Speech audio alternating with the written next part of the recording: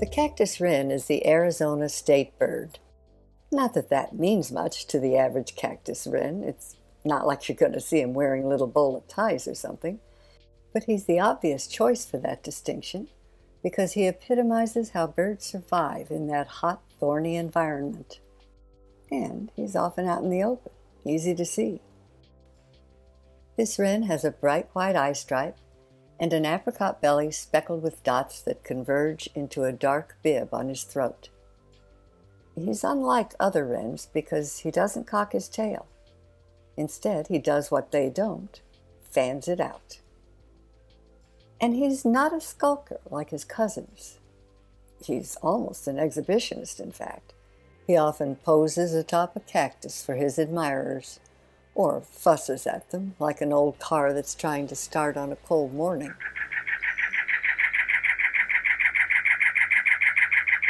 Notice that this wren's belly is white rather than apricot, and he has barely any bib. That's because this one's not an Arizona specimen. He's a California cactus. Ouchie, ouchie. As I watch him, my toes are curling under to protect the soles of my feet. He bounces to look in a new direction as easily as we would shift our weight from one foot to the other. But he's doing it on those little tufts of fine needles. Yeah, the way his feet wrap around that cactus, though, you'd never suspect it wasn't velvet. Birds have leathery feet, and the wren isn't the only one of them that's comfortable sitting on a cholla or saguaro cactus. None of those three birds weigh much more than a whisper, so their tough feet settle softly onto cactus needles, with their feathers protecting the skin. The wren is at home in a stark, beautiful landscape of rapiers and ice picks. Now, it's true that he weighs enough that his twitchy movements jerk the cactus. He's not quite just a bundle of feathers.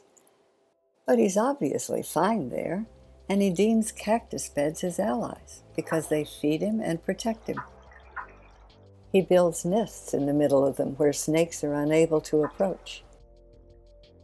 He finds food on the cacti and on the ground beneath them, foraging in the open when the weather is cool, then, when the desert heats up, hunting in the shade of the cacti. There's plenty to eat there, and he gets whatever water he needs from the prey and from the fruit he finds. Like thrashers that also forage in leaf litter for their food, the wren has a decurved beak for rooting around in the ground cover, tossing up leaves and cactus needles as he searches for bugs. He looks like he lives life hunting for the lunch meat that got shoved to the back of the bottom shelf of the refrigerator. Here, he's caught something, but I can't tell what.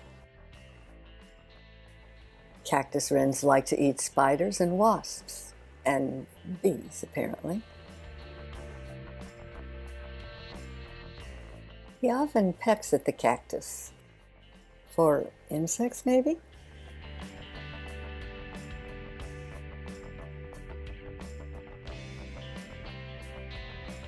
Think you can tell where he'll emerge?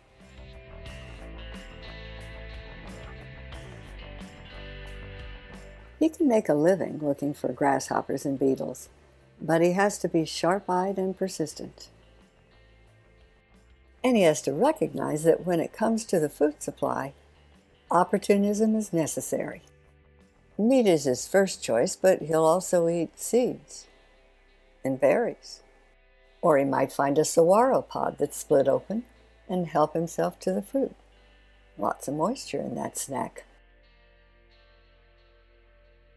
This is a bird who has adapted beautifully to a harsh climate, and as long as we don't mess too much with his habitat, he does very well. Unfortunately, we have been messing with his habitat, and his numbers are declining.